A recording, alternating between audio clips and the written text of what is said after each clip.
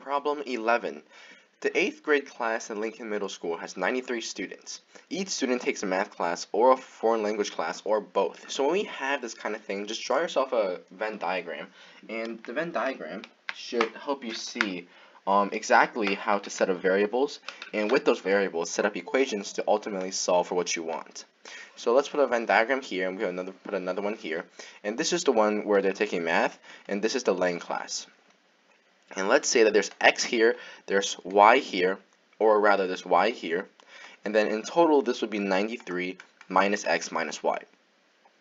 There are 70 8th graders taking a math class, and there are 54 8th graders taking a foreign language class.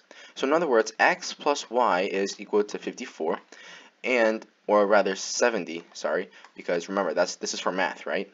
And then we also know that y plus 93 minus x minus y should give you 54. How many 8th graders take only a math class and not a foreign language class? We're trying to solve for x here. So when we simplify this expression, what do we get?